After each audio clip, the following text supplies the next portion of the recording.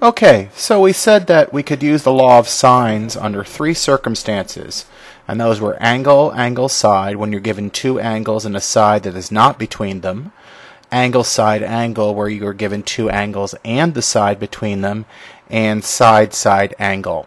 First two we're going to talk about are angle, angle, side, and angle, side, angle, because they're pretty straightforward.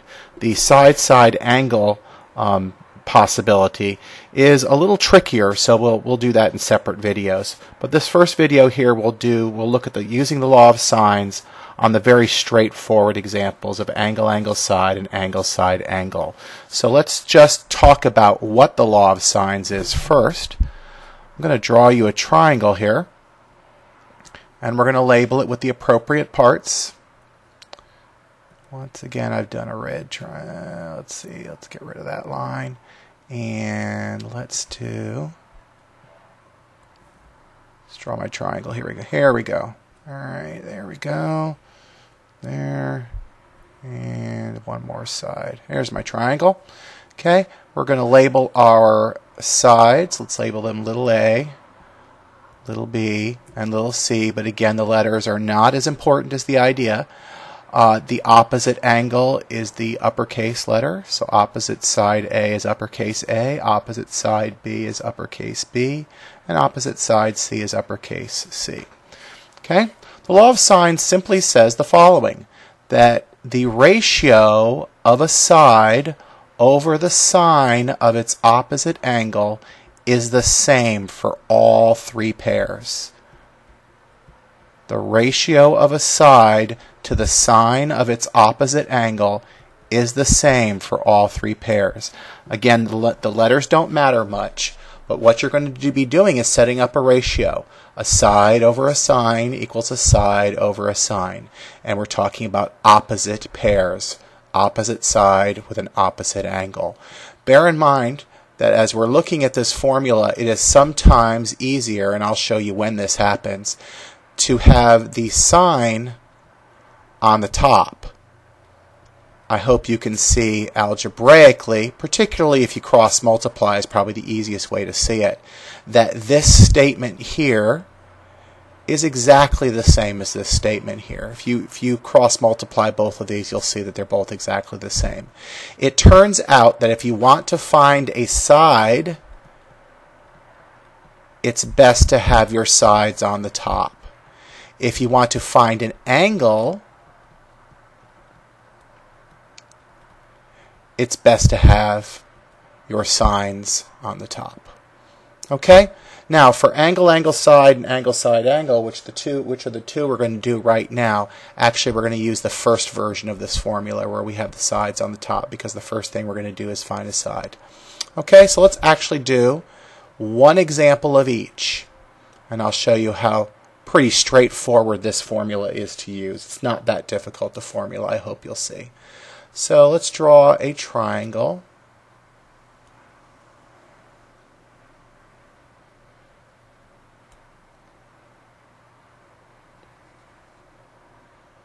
There we go. There's the triangle I'm going to look at. Make sure we connect it right there. There we go. Okay, I'm going to say that this angle here is 25 degrees. And I'm going to say that this angle is 35 degrees.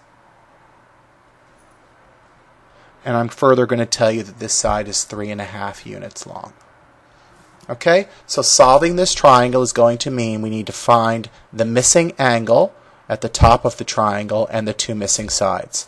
And as you can see, I hope, what we have here is a situation where we have angle, angle, side. The side is not the side in between the two angles. It's not the included side, if we want to call it that. Okay, so let's take a look at our law of sines. The first thing we can do actually is find that missing angle, can't we? That's pretty straightforward. If we add 25 and 35 together, we get 60 degrees. And we know that the three angles of a triangle add up to 180, so this must be 120 degrees up here. That we can find pretty easily, pretty safely, and pretty quickly. Okay, now let's find the two sides. It really doesn't matter what I call these. I'm going to call them X and Y just because I like to stay away from the whole ABC convention so that you don't get confused by all the letters. Okay? The rule says as following. Let's go ahead and do X first.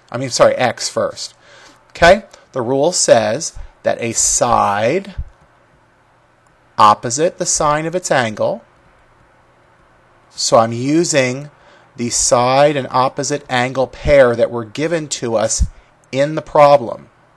Those were our givens. Make that a better looking 5.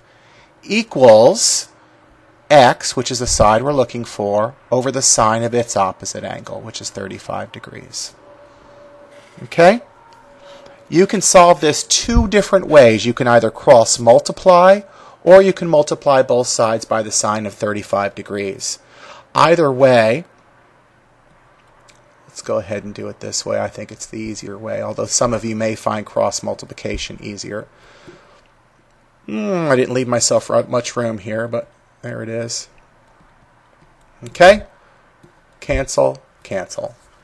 If you cross multiply and divide, you'll get this same equation on the right. You will get the sine of 35 degrees times 3.5 over the sine of 25 degrees.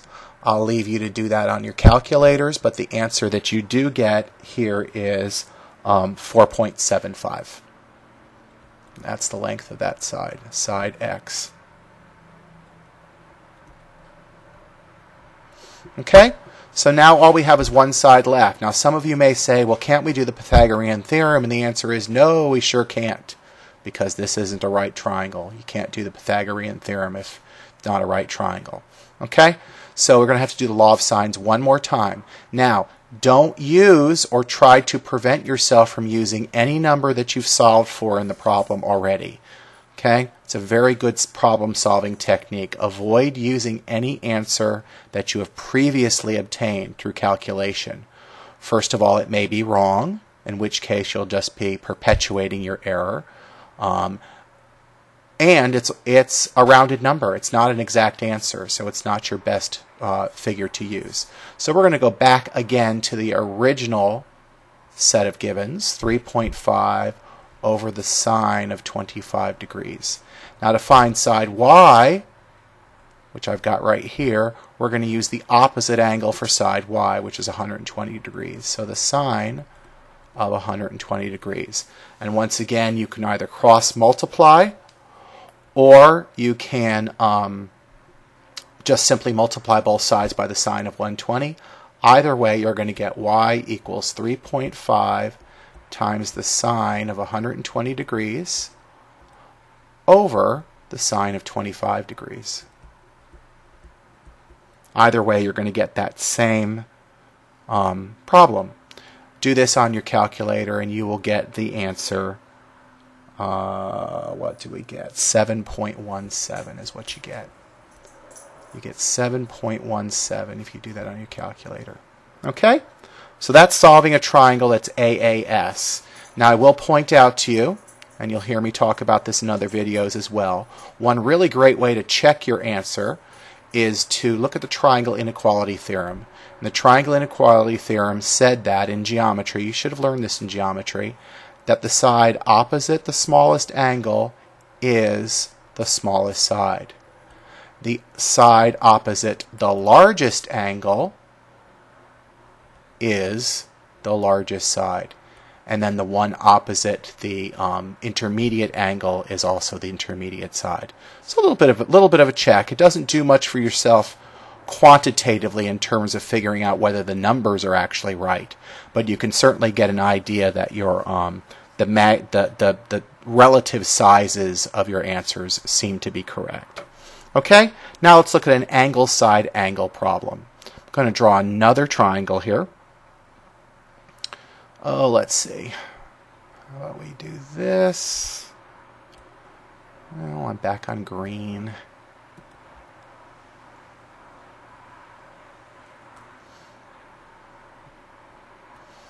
Okay, let's try that again. Here we go. There. There. and here. So here's a new triangle. And I'm going to tell you we have a 40-degree angle here, a side that is 15 units long, and an angle that's 65 degrees. Okay? So this time, again, we've got a different situation here. This is now angle, side, angle, because the angle's in between the two sides. I'm sorry, the side is in between the two angles. Okay? But it really doesn't matter. We're going to solve it the exact same way we just did the one above. So our first thing we should probably do is find that third angle. Not terribly difficult, right? Add the two angles that we have together. 40 plus 65 is 105 degrees. Subtract from 180. You get an angle of 75 degrees. So we've solved that part of the triangle. Okay, now we need to solve the two missing sides, and we're going to do the exact same thing we just did with the angle side version above. And just to be a little consistent here, I'm going to call this X and call this Y and avoid the whole ABC nomenclature so you don't get confused.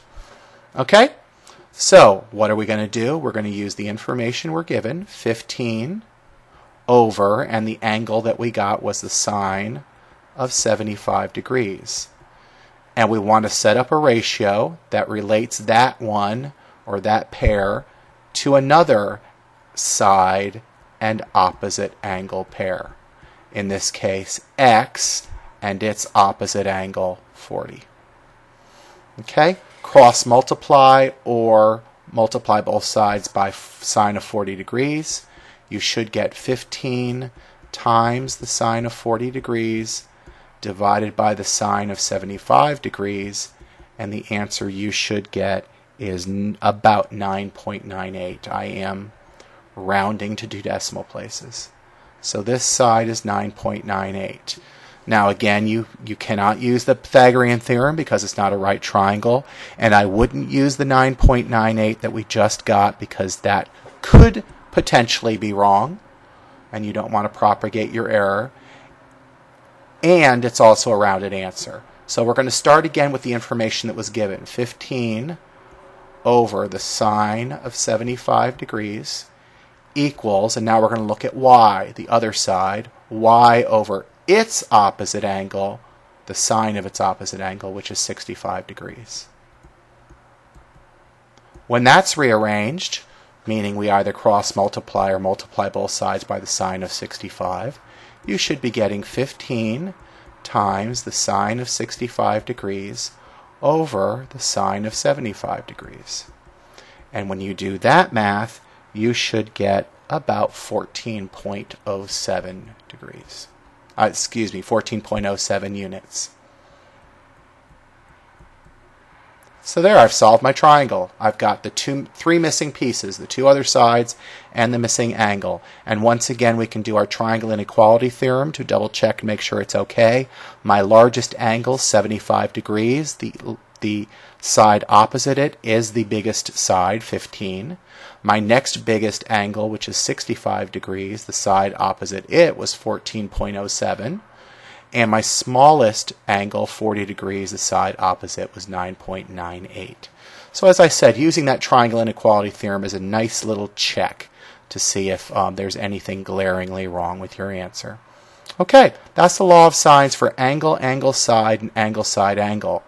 We're now going to talk about the law of sines for side, side, angle, which is much trickier. We've got some problems with that one coming up. Thanks.